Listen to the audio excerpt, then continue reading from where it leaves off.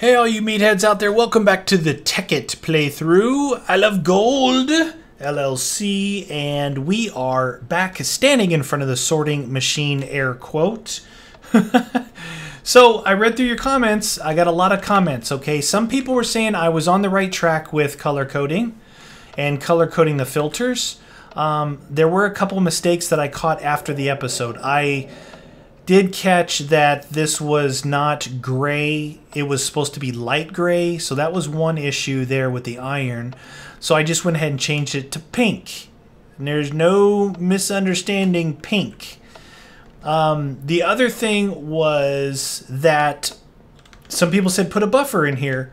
Well, I don't know. I haven't tried the buffer yet. I did accidentally make that buffer that one time right here. So I do have a buffer in my stock, in my inventory. So what I went ahead and did was I color coded the piping, right?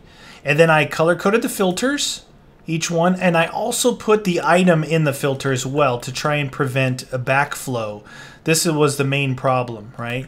So each filter is color coded and has the item inside it now. All right. The other end, I also upgraded the chests to crystal chests. I put in these here. These are restriction tubes, but I don't think that that's the right use for them. I thought that it might restrict it going down this way, but it's not. I don't think it's really doing anything. I think you're supposed to use those for something else, but they kind of look cool, and I don't think they're going to affect what we're doing. Now, here's the next problem. All right, the next issue is basically, I have created a sorting machine right here. I don't need this sorting machine because I have color-coded individual with these filters and these color codes and color coding at the end of the tubes up there. I've made my own sorting machine, right, manually. Now, I don't need this anymore. I don't really need this sorting machine here because they're being sorted here by color, and when they get to the other end, they're going to go to the matching color. This sorting machine would probably be better suited to be pulling out of a chest full of random items, then going and color coding those random items into other areas. So this would have probably been a lot more useful earlier on when we were bringing in stuff from the quarry. Then I could have color coded, I could have brought stuff into the quarry, from the quarry to a chest, pulled out of the chest and in through the sorting machine, got the ingots that I want, put some miscellaneous stuff in here to another color, and routed those another way, kind of like what we did here, right? We manually sorted these. See, this was sorted into here and also here with the diamond filters, right? The diamond pipe filter, and we sorted things that way. So here I've, not on purpose, but I've built my own manual sorting machine. I also added this timer to increase the ticks, right? I went down to 750 milliseconds. So this one here is still set to 2 seconds, I believe. Yep, 2 seconds. I thought maybe I'd get the sorting machine working faster. So if we flip that on, that's working faster. If we flip this bad boy on. All right, so here we go. Some are going. All right, so they're color-coded as they come out, and they're color-coded as they go through. So what that's telling me is I don't need this sorting machine. I mean, this sorting machine right here. Don't really need it anymore. I think what we'll do, but look, you can tell that the stuff is not bouncing back in where it's not supposed to. Only the proper colors are bouncing back and forth, basically, that they're hitting the sorting machine and it's not ready for it. So in this case, we're not going to use this sorting machine with this machine. We're going to use the sorting machine with something else. We'll have to figure out what else, because I'm not going to run another quarry, because we can dupe all of our items now with the condensers, right? We can just dupe that. So there's no reason for a quarry, and the quarries are a little bit intensive on the system, I think. So once this runs through, I'm going to let this run its course, get this all cleared out of here. So push these things through. So it's acting as almost like a choke point now, because they're color coded already. So let's get rid of this. All right, we got rid of that. Now we need to get ourselves some tubing. Get ourselves some tube. Let's just connect this here. I don't have to really mess with this right now. All right. Now, since that's the case, let's try this. Let's see if this actually works. Like I think it should. Everything should come out color-coded. Now, you see, it's not being restricted by the sorting machine. I've accidentally built my own manual sorter. Now, look at all those colors going up there. They are all ready to go, and we'll give it a second for them to head up there. Nothing's bouncing back yet. I mean, obviously, once the chests get filled up top, or when these things run low on their items, but I am only pulling out one item at a time now instead of a block of 64, which that kind of regulates it a little bit more. You know, instead of some machines, you want to yank out a whole block of stack of 64. In this case, I like to see the pipe, like it flowing through here like this. I love that animation. So why not pull out one at a time like that and keep the animation flowing? So now if we fly up top here real quick, look at all those colors in there. Now there they go, all the way down to their end. There's pink dropping down in there. There's the gold. There's the tin. Oops. There's the silver with the green. Here comes the red, which is our copper. And all the way at the end with our orange is our bronze. You can see, so it's sorting itself. I made my own sorting machine. And again, it wasn't on purpose. I think that I probably built the sorting machine a little bit late. You know, late to where now that I have all these filters and the pneumatic tubing and stuff.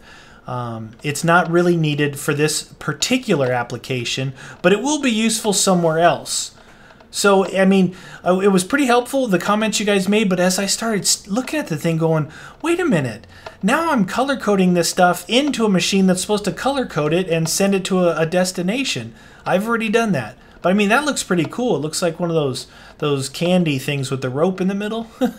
What are those things called? Or it looks like a pack of Twizzlers, or not Twizzlers. What are those little sweet tart things? I can't think of it. All right. Well, let's look at something else here. What is this? Why do I have iron here? Could have used this iron. Huh. That's like the machine like I did over there. A little condenser just sitting here so you can condense stuff. But let's take, for example, this chest here. Or no, that's not. We're gonna take a chest. Oh, we got a chest down here. Let's just do a quick example here. All right, so we got a chest here, right? Now, if we had a bunch of random items in here, from coming in from a quarry, like all different ones of these blocks and stuff coming in here, well, then we would put the sorting machine down, right? We would put the sorting machine down. And then we would turn it. We would turn it to the direction we need. Say like that, right? And then we would color code certain items. Say we would color code the raw form of these resources, right? And we would color code those. Or we would route the stuff through a macerator and then bring in the random ingots into here. Then we would pull the ingots out and route them to their destination like that's doing over there. As well as we would have some, say, coal, dirt, stone, things like that in here. Well, we would put a special one and put a bunch of random stuff here and color code that to go to a miscellaneous chest for us. So that's where we could actually utilize this sorting machine better. But as it stands right now, the way for this particular one, we don't need the actual block that is a sorting machine. We just built our own. We built a manual one. So I think it's pretty cool. It worked out pretty good. It's all working good. Let's check on the solar machine while we're in here. All right, look at that. We're doing pretty good with the solar panels. We are doing pretty good. Get this thing filled up and we'll make a bunch of the really high voltage ones. Maybe we'll put them on the roof for the farm. Maybe, you know what else? We should go outside. All right. You guys a lot of you guys have watched all these episodes. We're up in the mid to high 70s now on these episodes. And we never actually looked around this place, right? We never looked any farther than where we came to this location here. Let's go over this way. Let's look and see what's over here. I just want to get an idea. I'll show you about as far as we went out. You know, we looked for an area for the power plant, the quarries. Spawn was over that direction. We'll go ahead and just sail on through. So we got a giant desert here. Nice river. There's our quarries there. All right. See if there's anything cool over here. You know what'd be cool would be a giant volcano. I actually have another world that I was going to be doing. Here's a small one. What's that noise? What the heck's that noise? So here's... we got two small volcanoes here. What is that noise? All that noise happening. Hey, I'm on fire. So look at that. There's a little volcano there in the middle of water. That's pretty cool. A little one here. I don't know how far down this actually goes. Probably goes down pretty far. So a couple little... those are still small volcanoes. I actually saw one that goes up a couple, probably 150 blocks or so. Yeah, it was pretty cool looking. So we got a snow biome going on, jungle. It'd be crazy if we just found something really, really cool not far away. The thing's making noise like as it's generating in more. Maybe it doesn't like me flying like this. Get onto some flat ground up here. You see it's a little bit glitchy. Little bit glitchy. It's a pretty big jungle right here. I must say so myself.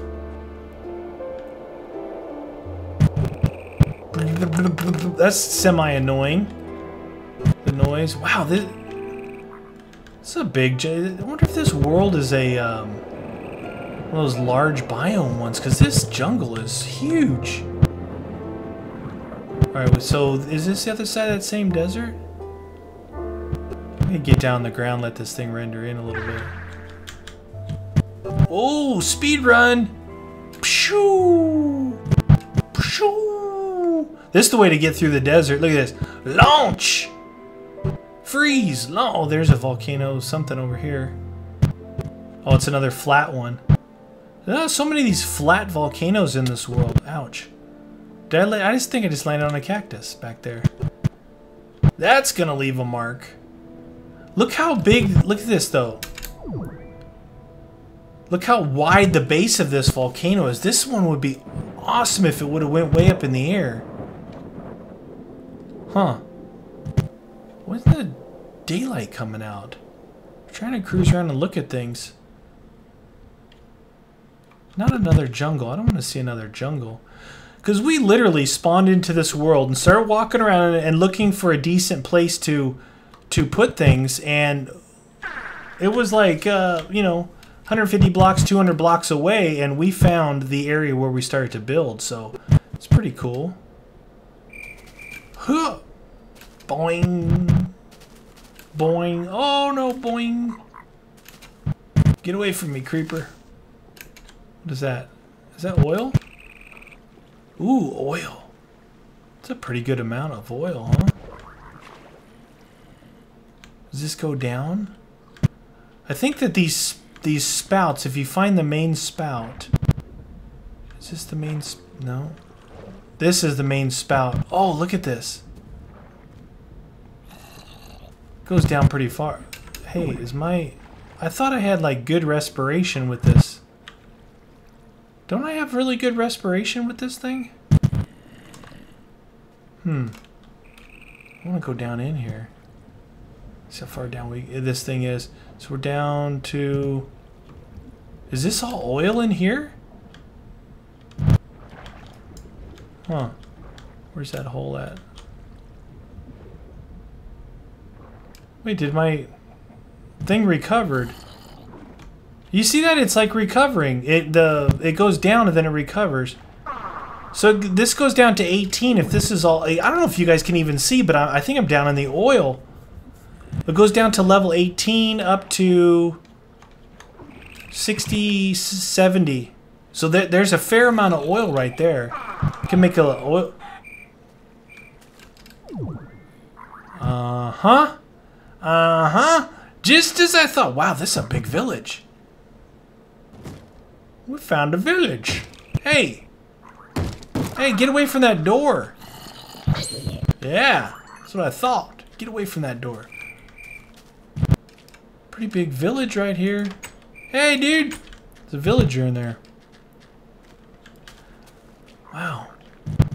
You know what these guys could use is some torches. It's really dark. What is the deal? Why is it not... Why is the sun not coming up? Why is the sun not coming up? That's all I would like to know. Alright, so put some torches along here for these guys. It's a decent little village, huh? Right on the waterfront, got a little jungle next to them. Oh, that's what we could make. Now, look, we have an actual Dude, who's down here?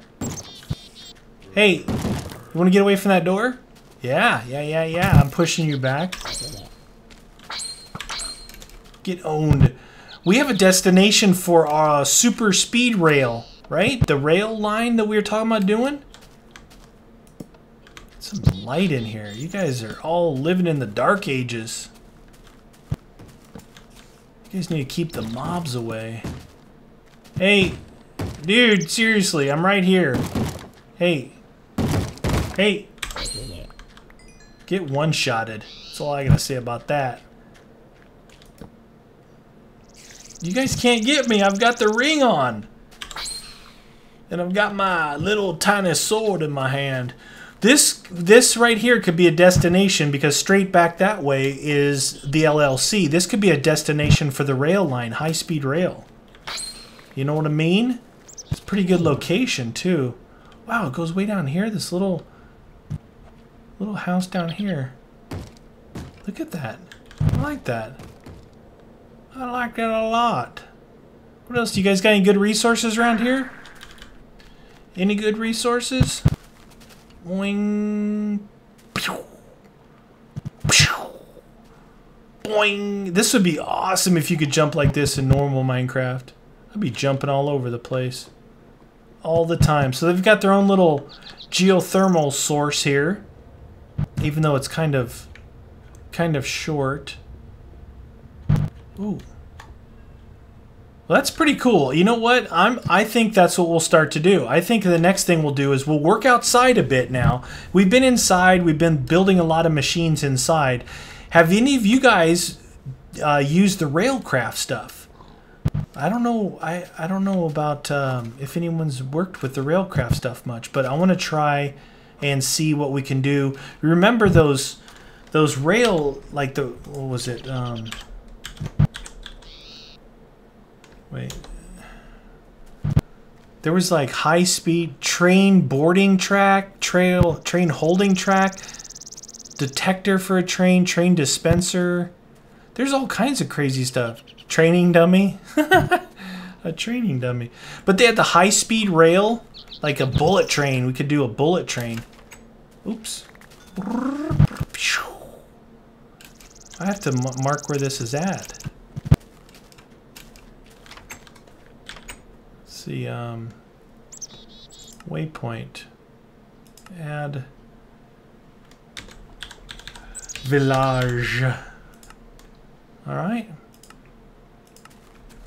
Oops. There we go. The village. Now we got a waypoint here that we can find our way back, but we can set up a nice high-speed rail through here. Also, why not set up a little refinery for these guys with this oil? And we'll give them a little refinery right here. Like, wow, look at this. It's like got its own pad and everything. We'll set up a oil refinery right here with a high-speed rail going from the LLC building over to this village.